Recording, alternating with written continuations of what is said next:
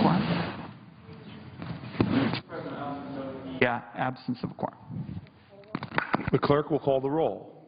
Mr. Alexander.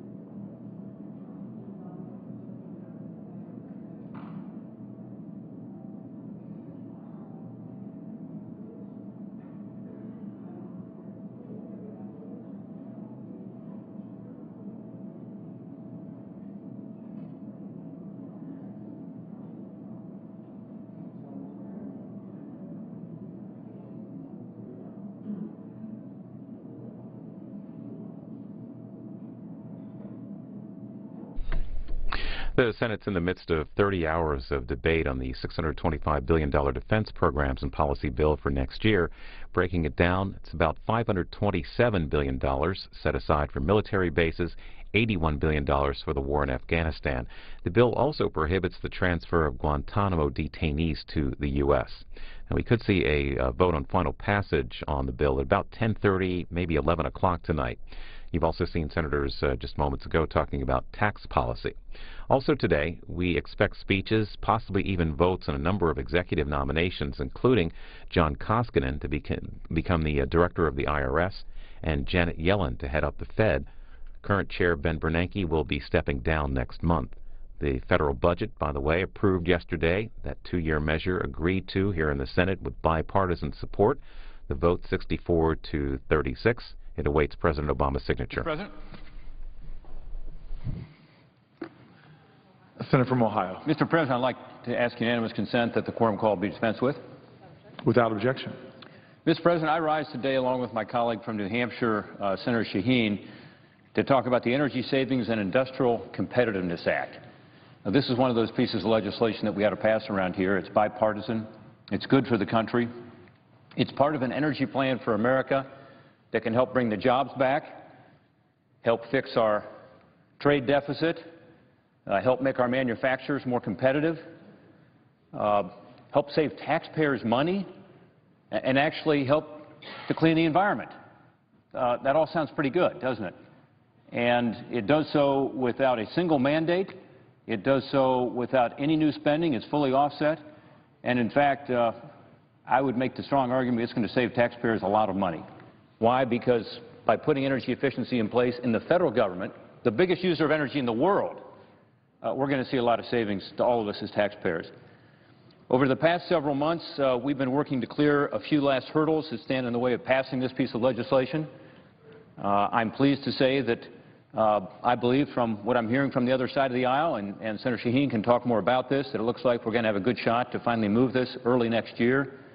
So before we leave for the holidays, I wanted to have the chance to talk about it a little bit, as Senator Shaheen did. I know Senator Wyden, who's here with us, Chairman, and Senator Murkowski, the ranking member of Energy, are all highly supportive of this legislation. After all, it got out of the Energy and Natural Resources Committee with a strong bipartisan vote, 19-3. This doesn't often happen with regard to energy policy around this place. This is one of those things where Republicans and Democrats alike can come together to do something good for our country. It's also important that we do it now because it gives the economy a shot in the arm at a time when we need it. There's a lot of talk in this place about all-the-above energy strategy. And to me, this fits perfectly with an all-the-above energy strategy. On this side of the aisle, we talk a little more about the production side. In other words, we ought to be using more of the energy that's in the ground in America right now, and I think we should. We should be producing more energy.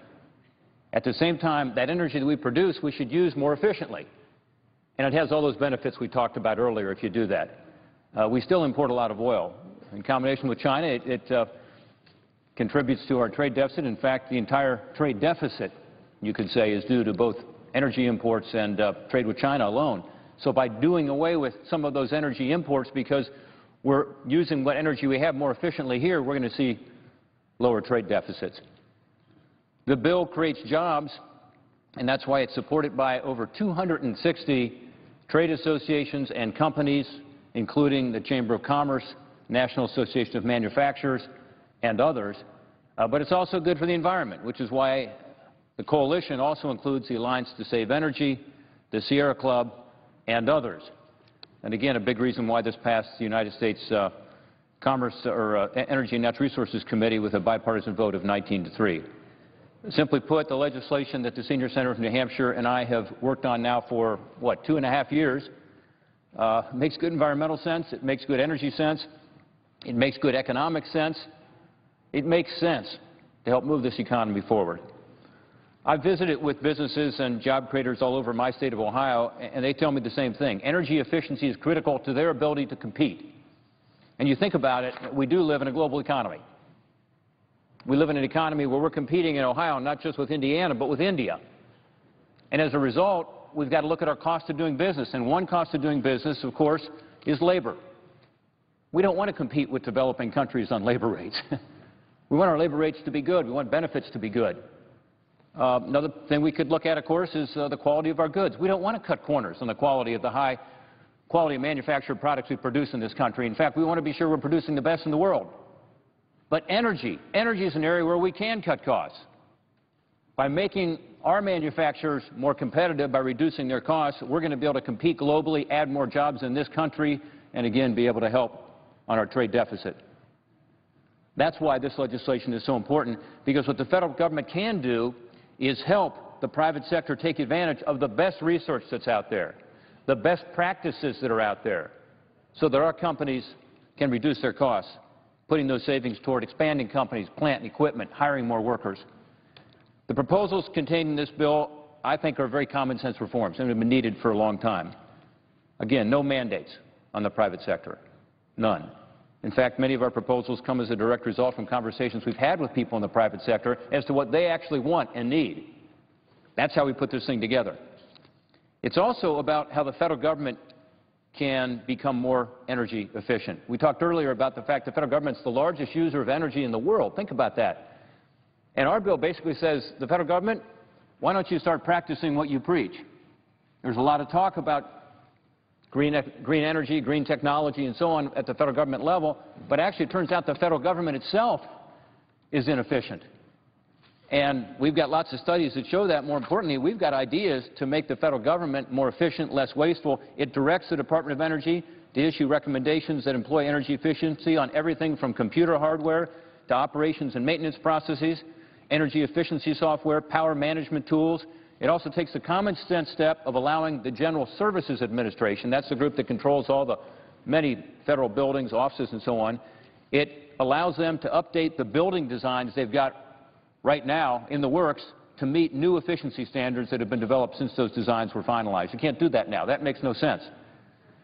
So look, the federal government's been looking for places to tighten its belt. Energy efficiency is a really good place to start. It'll save taxpayer money and help the environment in the process. All this adds up to a piece of legislation that Americans across the spectrum, the political spectrum, should be able to support. Again, fully offset, no mandates, requires the federal government to become more efficient. All this makes sense. What will the impact be? Well, there's a recent study of our legislation. It says that by 2025, the Sheehan-Portman legislation is estimated to aid in the creation of 136,000 new jobs while saving consumers $13.7 billion a year in reduced energy costs by the year 2030. It's the equivalent of taking millions of homes off the grid. It's equivalent of the entire energy use of the state of Oklahoma, for instance, if we just put some of these common sense efficiency standards in place. This legislation is not everything everybody wanted, okay? Some of the environmental groups would like to have gone further. Some of the business groups probably would like to see some other stuff that would help them. But this is legislation that is sensible, It will make a difference. It is bipartisan. It can pass in the United States Senate. Significantly, it can also be legislation that will be mirrored in the House of Representatives and passed. There is a bicameral interest in this. A number of House Democrats and Republicans are on board. They're interested in us moving this legislation in part so that they can then move that legislation in the House. We can get it to the President's desk for his signature. The Secretary of Energy has made efficiency one of his new priorities. So this is something that we should and can do. We often lament the fact that there's not much bipartisanship around this place and not much is getting done, and it's true. It's true. The budget agreement was good this week. We had to do something.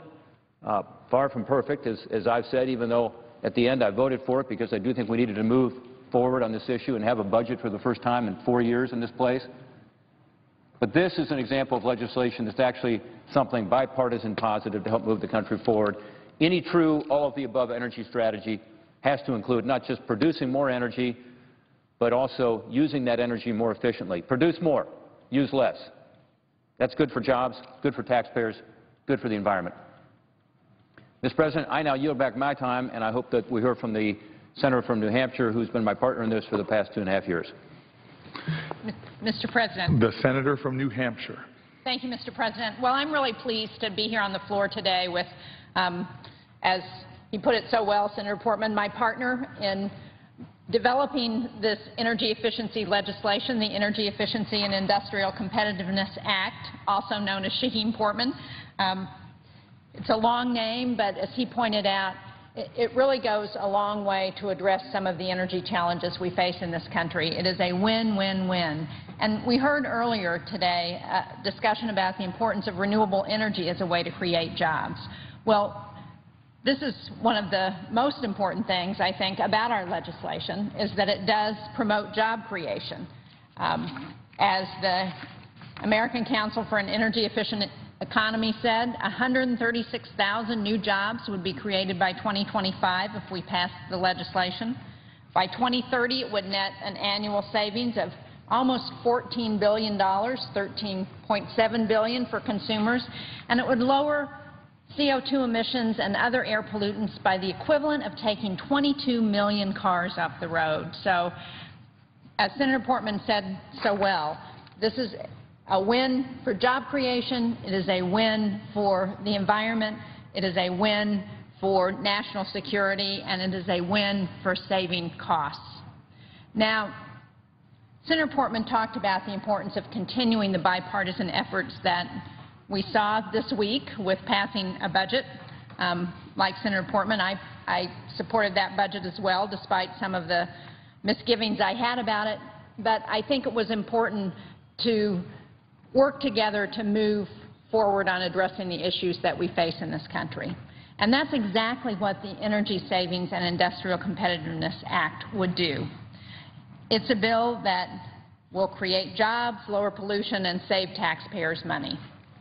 And we had a great opportunity to pass this legislation back in September.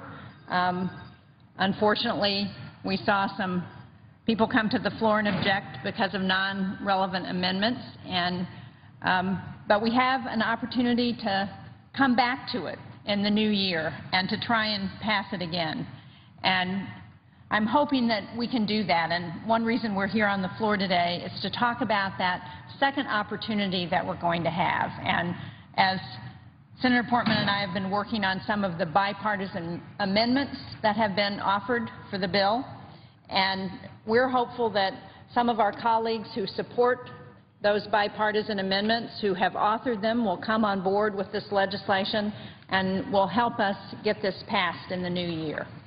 Now, as Senator Portman said, to date, this legislation has more than 260 endorsements from groups that include business, the environment, think tanks, trade associations. Supporters include everybody from the U.S. Chamber of Commerce, the National Association of Manufacturers, the Natural Resources Defense Council, and the International Union of Painters and Allied Trades. I think any time you can get the Sierra Club and the American Chemistry Council supporting a piece of legislation, you know you've got a good bill that can attract a lot of support, and that's where we are in this legislation. But as we know, passage of the bill was delayed by a small group of senators back in September. But there still remains a real interest, I think, in debating energy efficiency policy on the floor of the Senate. We've also heard from the House that both Representatives Fred Upton, chair of the House and Energy and Commerce Committee, and Ed Whitfield, chair of the relevant subcommittee with jurisdiction over energy efficiency, have expressed interest in Shaheen Portman and said that they will move energy efficiency legislation if the Senate passes a bill. Now, since the bill was taken off the floor, Senator Portman and I have continued to work with Chairman Wyden. He was here a few minutes ago and plans to come back hopefully to speak to the legislation. We've been working with Ranking Member Murkowski to incorporate some of those relevant bipartisan amendments that have been cleared by the committee that I talked about a few minutes ago. If we can do that, if we can include those amendments, it would make the legislation even better. It would secure additional support that are necessary to ensure passage, and it would allow us, I hope, assuming the leadership agrees, to bring this bill back to the floor. I'm confident that we can pass this legislation if we can get it back to the floor. It has bipartisan, bicameral support. It's exactly the kind of smart, affordable energy and jobs bill that Congress needs to pass, that the President needs to sign in order to spur private sector growth, in order to save on costs of energy, and in order to address some of the environmental issues that we're facing. So I want to thank Senator Portman. I want to thank Chairman Wyden and Ranking Member Murkowski for all of their help in working with us to promote this legislation and advance the bill.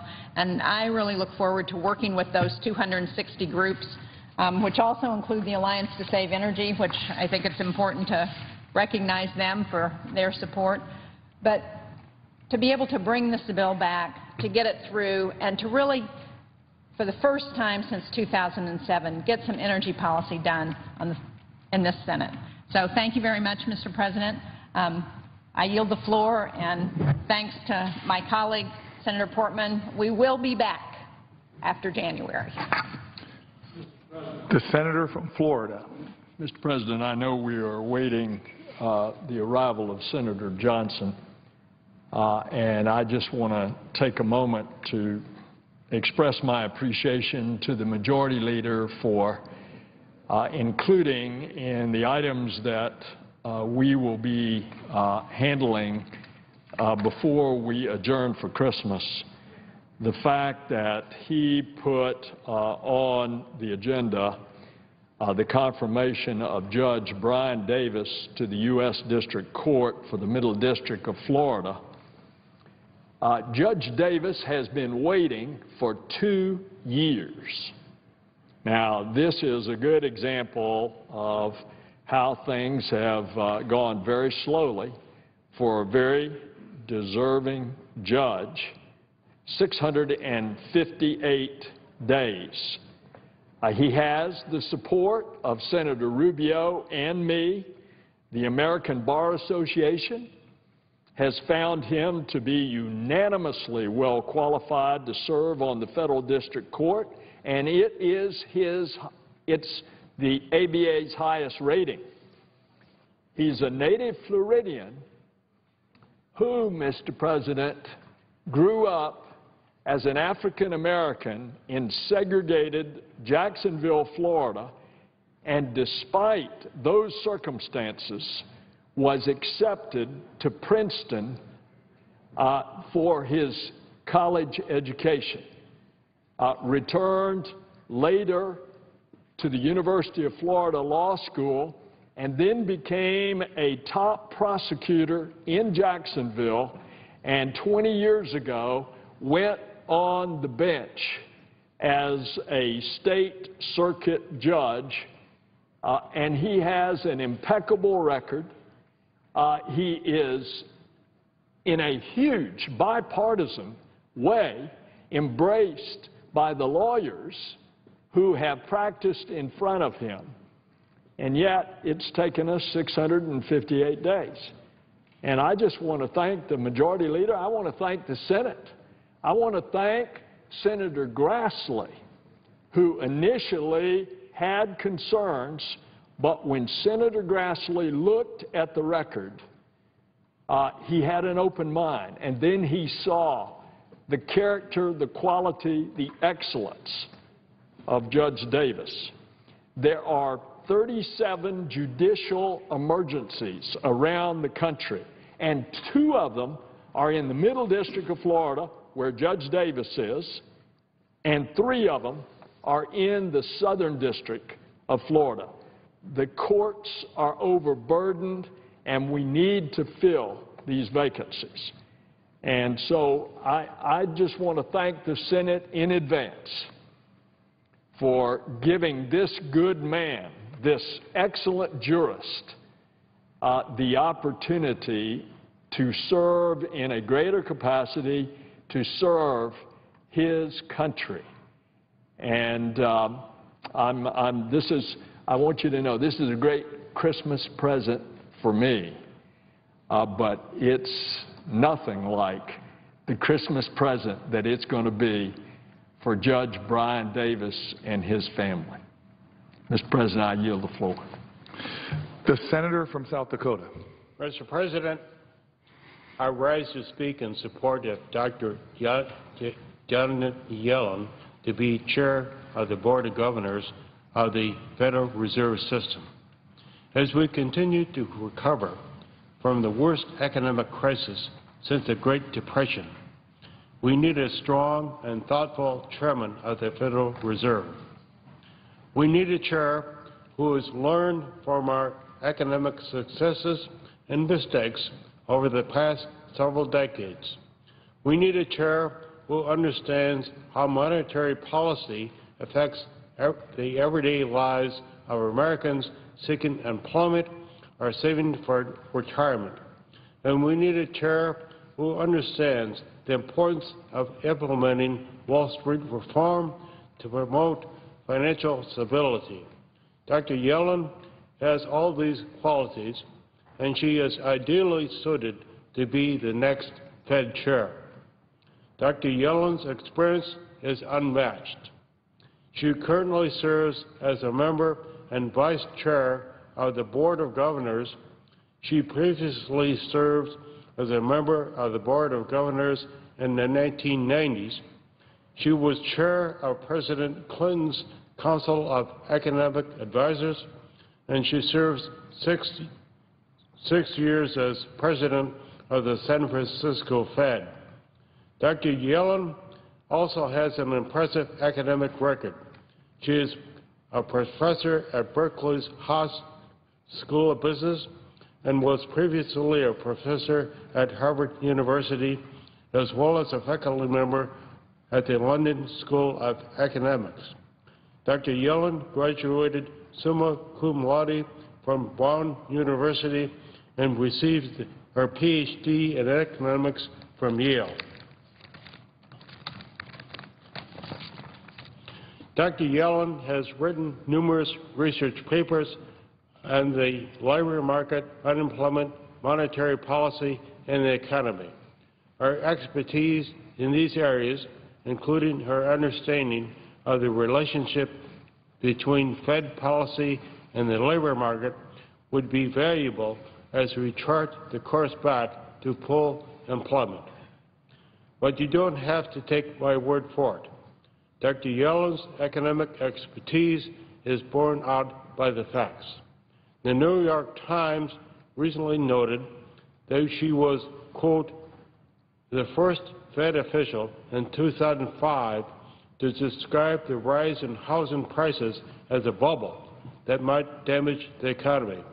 She was also the first in 2008 to say that the economy had fallen into a recession, end quote. And the Wall Street Journal recently analyzed 700 predictions made between 2009 and 2012 in speeches and congressional testimony by 14 Fed Reserve policymakers and found Dr. Yellen was the most accurate. At her confirmation hearing, Dr. Yellen displayed her impressive understanding of our complex 21st century economy. She showed that she understands the complexities of Fed policymaking and that, though abstract to many, monetary policy has ripple effects that affect the everyday lives of workers, savers, small businesses, and job seekers. Dr. Yellen has proven through her extensive and impressive record in public service that she is most qualified to be the next chair of the Federal Reserve.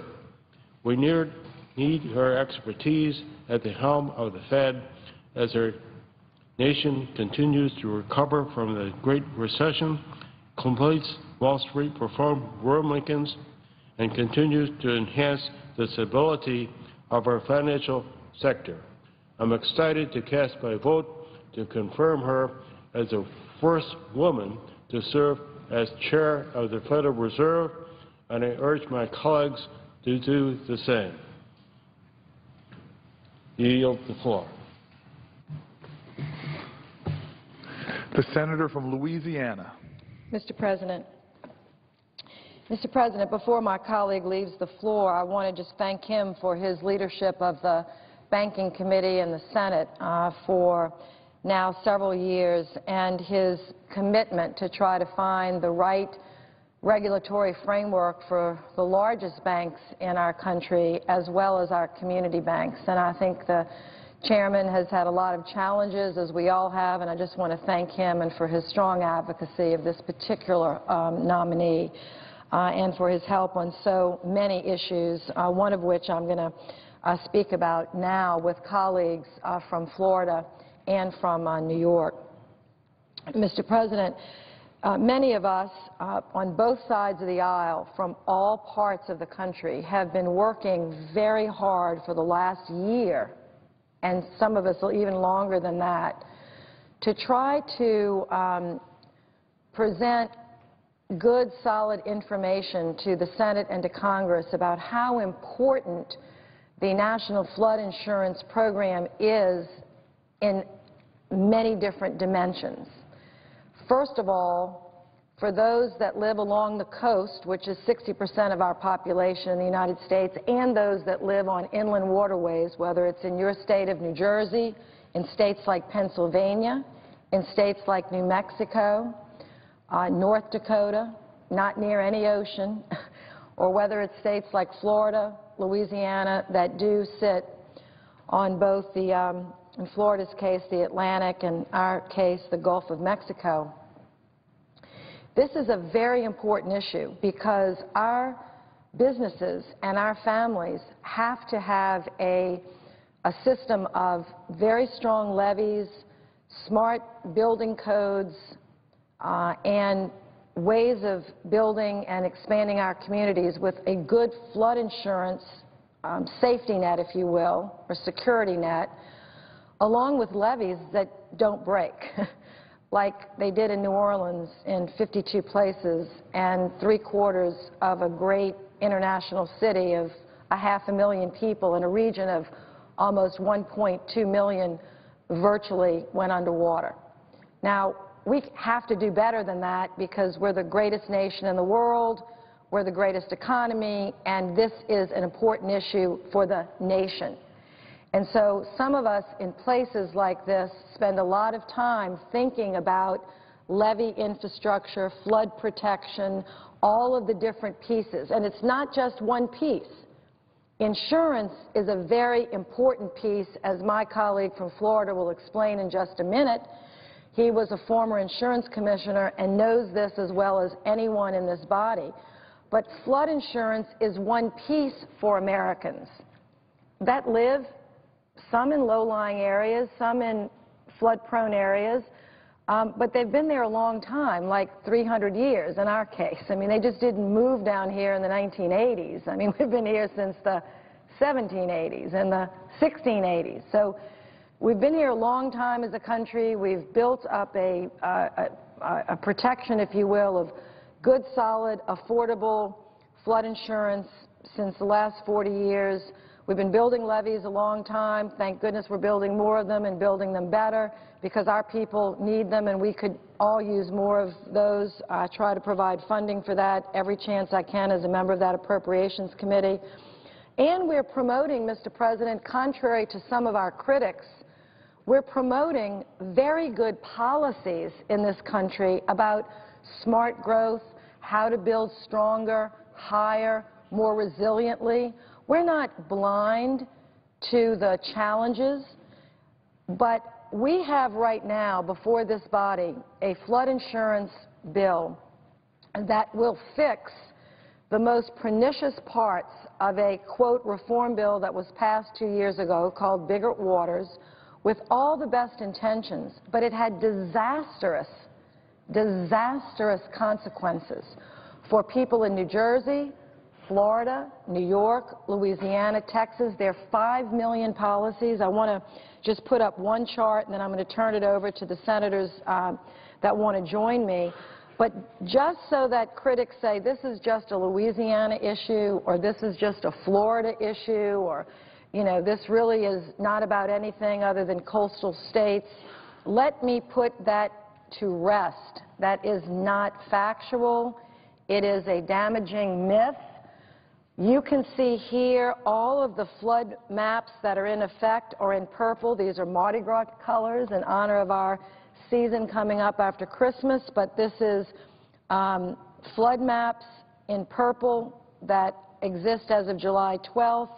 These are proposed flood maps in green and new flood maps in yellow. Literally, there will not be a state in the Union, not one state in the Union, not one, that is exempt from the requirements of Bigger Waters to produce new flood maps, some of which have not been produced for decades, putting communities that have never been in a flood zone, and then having these pernicious pieces of Bigger Waters say, okay, you've never flooded, you've never been in a flood zone, but let me tell you that when you put your house up for sale, your rates are going to go up 10%. It's like stealing, taking, whatever word you want to call it, the equity right out of someone's home. It is unconscionable, and it must be fixed now, not a year from now. Now. These rates have gone up in October, in January.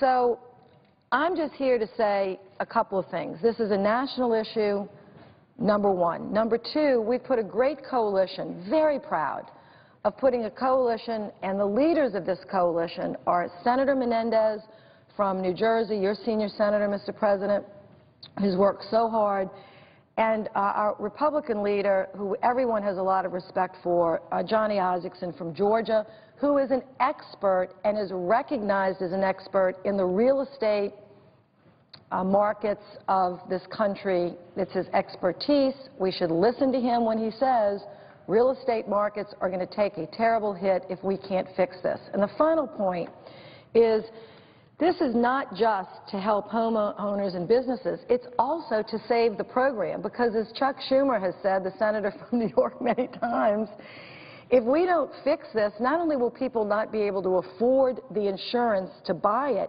but because they can't, the program will collapse under its own weight of inaccessibility and unaffordability, and then the taxpayer is going to pick up a bigger tab. We couldn't make any clearer, more stronger arguments. A coalition has come together. We have 60 votes. I see my colleagues from Florida, from New York. I don't know what their schedules are in terms of time. The senator from Florida is well-versed. And as through the chair, the senator from Florida served before as a senator, as an insurance commissioner. And I'd like for him to add a word because our goal today is to acknowledge that, unfortunately, because of the difficulties we're having on process, we're not able to get a vote, it looks like, before we leave. But we are under the understanding, and I want to ask the senator, that Leader Reid has agreed to call this bill up for a vote, for a cloture vote, in which we have accepted the 60-vote threshold. We believe we have actually more than 60 votes. We just need to get it up when we come back in early January. Is that, Senator, through the chair, your understanding? It is my understanding, but in the newfound felicity and spirit of the season, wouldn't you think that since the real estate market along the coast has dried up, why, Mr. President? Because if you can't get flood insurance because you can't afford it, you can't get a mortgage. And if you can't get a mortgage, there are a lot of folks that can't buy a house. And by the way, those who need to sell their houses, they can't get the buyers. And so what happens to the real estate market in places like the Tampa Bay region of Florida, as chronicled by the Tampa Bay Times, an example that a homeowner's present flood insurance premium is $4,000. The new bill, $44,000. That's unaffordable. So what we're merely asking for is that FEMA do an affordability study while this thing is delayed for a few years to determine what is the affordability. Now, if this thing is supposed to be actuarially sound, then that came as a result of huge losses to the program because of an unusual thing. Not a hurricane called Katrina, but because the waters rose, it put pressure on the dikes and it breached the levees that flooded the bowl called New Orleans. And that caused lots of economic loss. And they're figuring all of that in the flood insurance premiums. And oh, by the way, 40% of all those flood insurance policies are in my state of Florida. Now, before we hear from the senator from New York, I just want to say this. Floods come from many sources. Obviously, floods come from hurricanes. People used to think that hurricanes were Florida's problem. Well, now we know, because of the experience on the Gulf Coast, they can do an awful lot of damage in many different ways.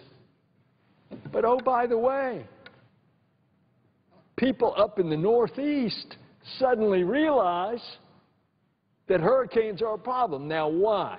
Because the ocean temperature is rising, and when the water gets warmer, the frequency of the storms is more, and the ferocity of the storms is greater.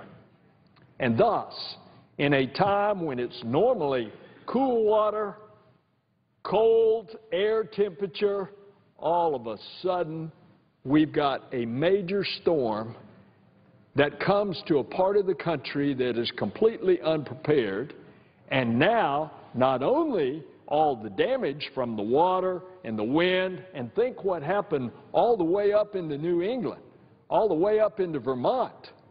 You heard about all those rivers that suddenly completely overran and inundated that little town with a bunch of water, and they're calling this a 1,000-year storm. But the 1,000-year storm happened a year ago.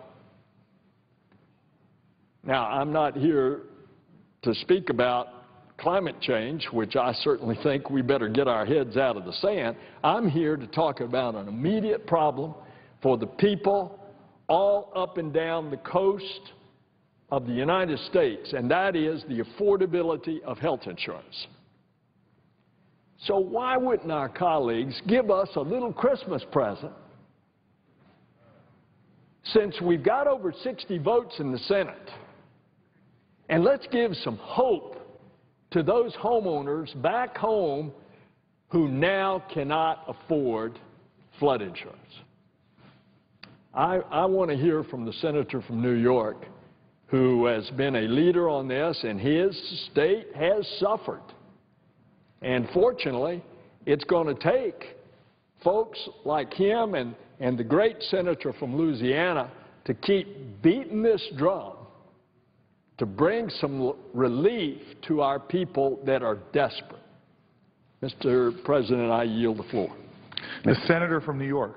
Thank you, Mr. President. Mr. President, before I get into the substance of remarks, I have a unanimous consent request for a committee to meet during today's session of the Senate. It has the approval of the majority and minority leaders. I ask unanimous consent this request be agreed to, the request be printed in the record. Without exception? Thank you. Thank you, Mr. President. And I just want to echo the outstanding words of my colleagues from both Florida and Louisiana, and they echo the views of many. You know, Mr. President, everyone says public is exasperated with the Congress. Our approval ratings are low. They are. Why? It's simply because when huge problems occur that affect ordinary people, we seem paralyzed. And what's happening with flood insurance embodies just what I'm talking about. Average homeowners who purchased flood insurance through the years for $800, $1,000 are now being hit with bills $4,000, $5,000, $6,000. Now, if you're rich, that's nothing. But the vast majority of people who have flood insurance, whether they live on the oceans in my state or the senator from Florida state, or on the Gulf, the senator of Louisiana state, or on the bodies of water like the Mississippi and Missouri rivers, they are not wealthy people.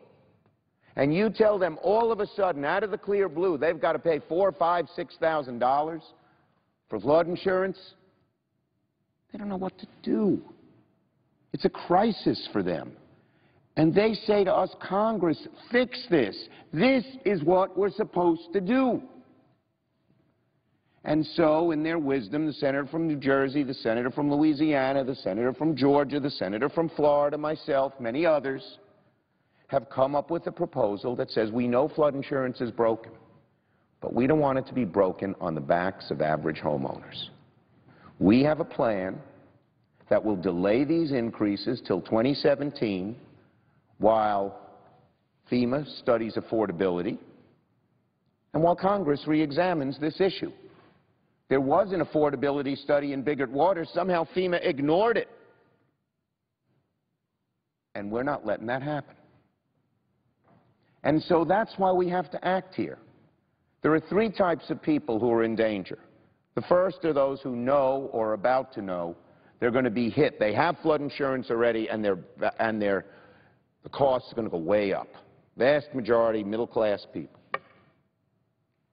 The second are those who will be told, your insurance won't go up, but when you sell your home, it's going to go way up. And any bureaucrat who tells us, well, that doesn't affect the average person, it affects the value of their home immediately. But it also says they can't sell their home. In my area, if flood insurance is going to be $8,000 or $10,000 or even $20,000 a year, who's going to buy the home? Except at a greatly reduced value. But my colleagues, there's a third group, and they don't know who they are. FEMA is changing flood maps throughout the country, and they will get to your state, unless maybe, Utah or a state like that doesn't have any flood insurance. I don't know.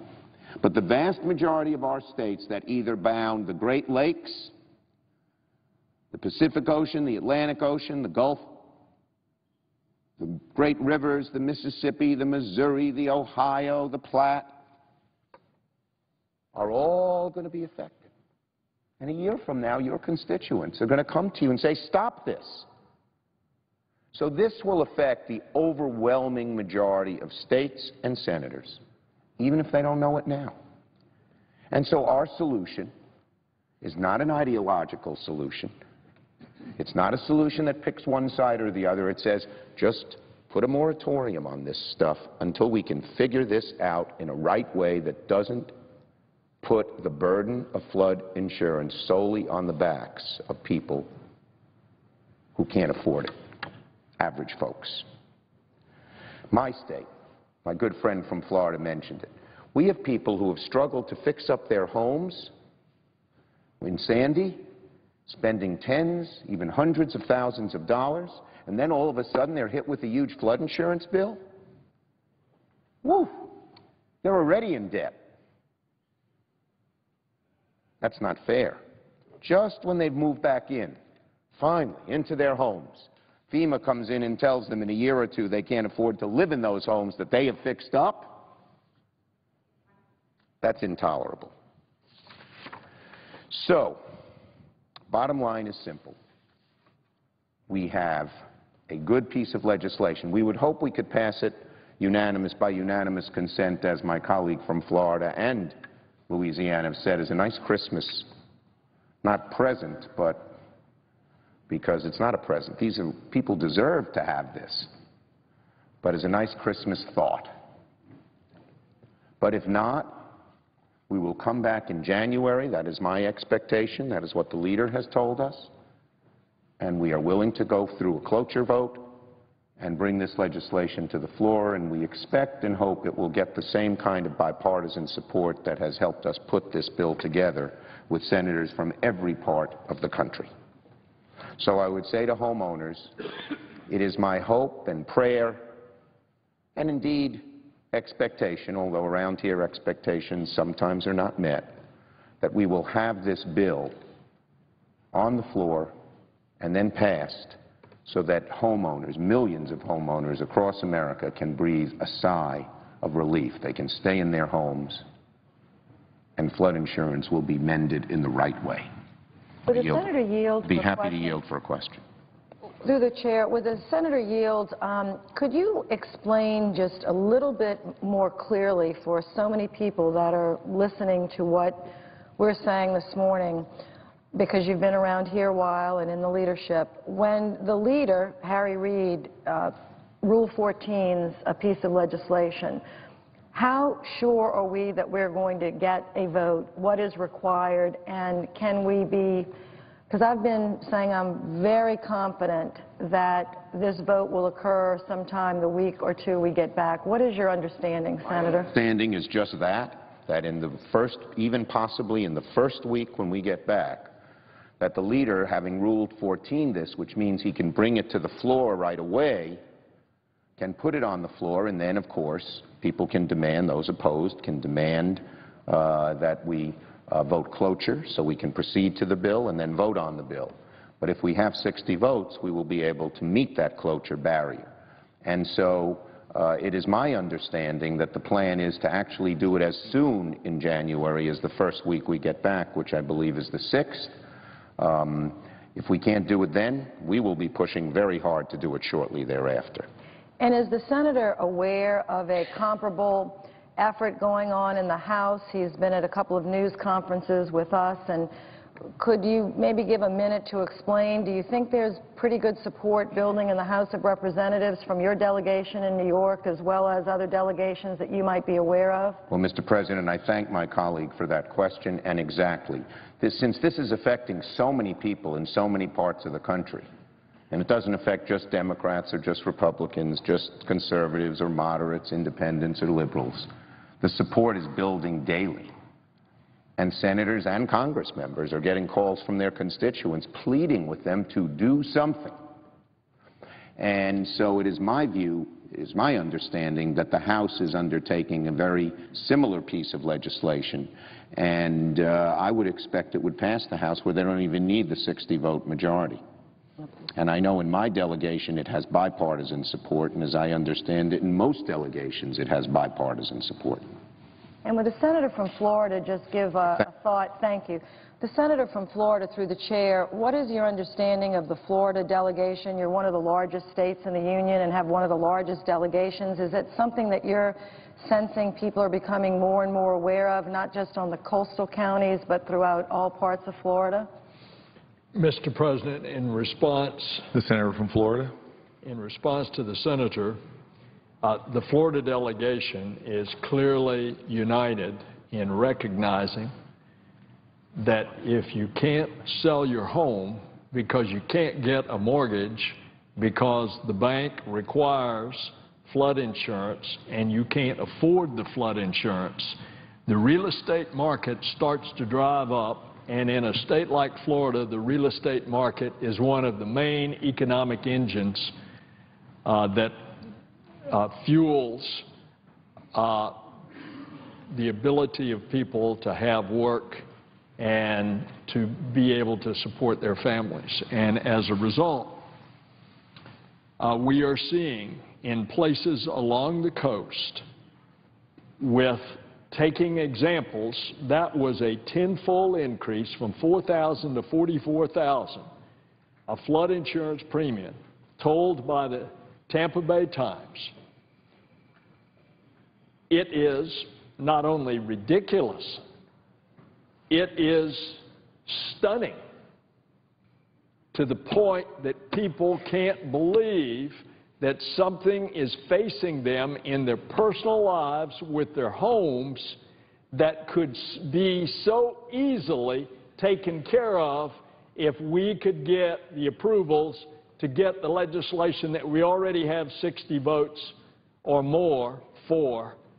They just can't believe that people are opposing bringing up this legislation to fix something that is so obviously in need of fixing. I thank the senator from Florida. I'd like to ask unanimous consent if we want to extend our colloquy, but I think I'm going to just wrap up with a few remarks for about 5 minutes. I see the senator from Texas on the floor, and he may want to speak. But let me just put a couple of, I think, really startling facts, thank you, Senator, in the record. There are over 450 counties, parishes, and boroughs are located directly on open ocean, the Great Lakes, major estuaries, or in coastal floodplains. Now, we will know from our geography that there are over 3,000, to be exact, 3,144 counties, parishes in our case, boroughs and some, in the country. But this is the important fact here. In 2010, these coastal counties contributed more than $8.3 trillion, which is 55% of the national economy. And I want to underscore that and highlight it just for the importance of this. Through 3,100 counties, but there's a subset of those counties which are mostly affected by this particular issue, flood control and flood protection, that produce 55% of the GDP for this country. So, yes, this is a homeowner's issue. It's a middle-class issue. It's a, they're suffering, let's relieve the pain. But it's also a, we better wake up and realize the economic impact that this is going to have on the entire country if this is not fixed. This is not about millionaires on a beach. It's about the future of the economic strength of America. And I cannot be more emphatic about that, and it is not overstating our challenge. This is not about millionaires. It's about the middle class. It's about the middle class who need affordable insurance so that they can live where they need to work. Okay, let me say that. Live where they need to work, not rest where they need to vacation. There's a big myth here that flood insurance is about resting on vacation. Flood insurance is about working hard where you need to work to keep this economy moving forward. Nothing could be more clear than in the state of Louisiana, but this is true in Texas. This is true in New Jersey. This is true in many places in California, in our country. People live near the water to harvest seafood, to produce domestic energy, to manufacture and transport the goods necessary to keep this economy moving. If you shut down these communities because of a capricious law like this that was not well thought through, that was not fully debated the way that it should have throughout this Congress, you're jeopardizing not only the dreams of these particular homeowners and business owners, but you're going to hear this from me, you're jeopardizing the future of the economy in the United States. Now, we cannot let this get any further than it has gone, or you will start feeling the ramifications. Again, this is not flood insurance for people resting on vacation. This is flood insurance for people working every day because they need to work where they live to do the jobs that our economy requires. And so this graph up here, I showed this flood map graph just a few minutes ago, which is where all the flood maps are going to be. No state is exempt, not one. Clustered in some areas more than others, but not one state exempt. You know, heads up to Oregon, Washington, California, Pennsylvania, Michigan, of course the East Coast, the Gulf Coast, and everywhere in between. But this is where levees are. I know a lot about levees. Unfortunately, I have to know a lot about them because we've got a lot of them and they break too often and breach too often, and I'm trying to figure out ways to build them higher and better with nickels and dimes and trying to piece it together. I was surprised that there are so many levees in other parts of the country that I was not aware of. And so this is a big issue, flood protection, particularly with our sea levels rising, the weather patterns getting more erratic, flash floods happening in deserts. Colorado, look here, this is not even around an ocean. How could you have millionaires on a beach when there's no beach? I mean, there are millionaires in Colorado, but there's no ocean. So this visual that some critics have painted is so wrong. It's so distorted. But what Colorado does have, and look at Arizona, they have these flash floods, the important flood controls for people even that live in dry parts of our country. So I have to just say that we just have to fix this. And the great news is we have a bill that is broadly supported, both Republicans and Democrats. I'm sorry that there is seemingly one objection from the other side. The Republican senator from Idaho, many colleagues are talking with him about lifting his objections. If he's got suggestions for amendments, we are flexible. We are open to hear any reasonable suggestions. But we've got more than 60 votes. And around here, in the old days, when you had 60 votes, you could do a lot. But unfortunately, there's some people that think that you've got to have 100 votes to do anything, and that's a big problem. It's a big problem for our democracy because that's not the way it was structured to be. However, we're going to continue to work. I thank the coalition, and I just want to read a couple of things into the record, and I'll turn the floor over in a minute. I have on my website, and I've encouraged senators to have My Home, My Story. There are literally hundreds every day that come into my office with a picture of the house and their individual stories. And I think it's worth reading one or two into this record just briefly. This is from the New Orleans area where there are 303,000 policies. This particular is from Jefferson Parish, which has the most insurance policies, which is the suburb of New Orleans, than any parish in our state. Richard of Metairie writes, "My wife and I purchased this as our first and so far only house in the fall of 1997. We put down roots, befriended our neighbors, hosted family gatherings, celebrated the birth of our daughter. If the rate increases we're hearing about go forward, you will have succeeded in doing what Katrina didn't, break the back of Southeast Louisiana. Homes will be unsellable, businesses will be shut, banks will fail from the doubtless tens of thousands of defaults that will occur as people simply walk away from their now worthless homes." I don't know how clearer we could be, and this is not an exaggeration. The data shows it. The coalition has proved it. We are building tremendous support, and I can only hope that we vote as soon as possible within the first week of coming back. Wendy of Metairie, another person from Jefferson Parish, "I built my house 3 feet above the required flood elevation in 1998. Now, the elimination of the grandfather clause, I will be paying $28,000 a year for flood insurance.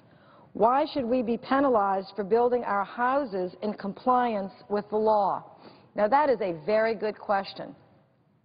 And I don't have an answer for her other than to say, we hear you, and we're changing the law. It was poorly designed, and it can be fixed, and it should be fixed. And finally, let me just give, from Baton Rouge, which is our capital city now, because so many people were literally flooded out of the New Orleans, southeastern part of our state. Baton Rouge is now the largest city, almost 500,000 people. Ken writes, my wife and I live on Social Security and a small annuity from my work. We have lived in this house for 37 years. All of our bills take almost all of the income. We constantly look at our finances to see if there's anything we can cut or reduce. Any increase in flood insurance may be an increase to my house note beyond our capacity to pay for it. Brian of Baton Rouge, my house was built in 1969, before there were flood maps. I accepted a job in Tennessee, thought my house would sell. I have a neighbor that wants to buy my house. They have withdrawn their offer since they found out how much flood insurance will be.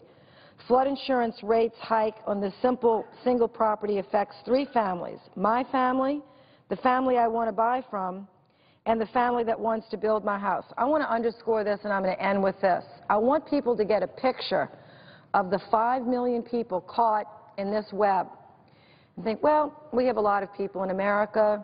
We have 350 million. This is 5 million, let's say 2 per house. That's only 10 million. This is a very small number compared to 350. Maybe we don't need to pay attention to those 10 million people. But every home has a buyer and a seller, and most every home has a bank. Most every home has a worker or 2 or sometimes 3 in that house. It's affecting so many businesses. If this gentleman can't get his finances straight, he will leave his job in Tennessee. The business in Tennessee that's not anywhere near an ocean will be affected by that. Madam President, I know I sound a little bit like a broken record here, and I don't mean to, but this is serious for the whole country. So I want to end by thanking Harry Reid for understanding this, for hearing us amidst all of the yelling and screaming that's going on around here about this and that. He has been able to focus and understand that this is an important bill for the country, and he has agreed to use his power, which he has only the leader has this power, to pull a bill from the calendar, and he's promised us that he will do that the first week we get back, and then it's our job to deliver the 60 votes to pass it. If we don't get 60 votes, the bill will fail, and it will be a terrible shame. But I don't think this bill will fail, because I know how important this issue is for every single member of this Senate. And I know they're hearing from their middle-class homeowners and lower-income homeowners and businesses, bankers, and realtors. And all I can say is we're just going to have to work over the holidays. Unfortunately, we'd like to rest, but, you know, no rest for the weary here. And we're going to have to work hard to convince as many people so we have this vote successfully when we get back. I'm going to submit the rest of my statement. For the record, hundreds of personal requests that I have received. I know Senator Vitter has received the same, and I thank him for his help on this as well. Again, this is a Democrat and Republican working together to get the job done, and I yield the floor.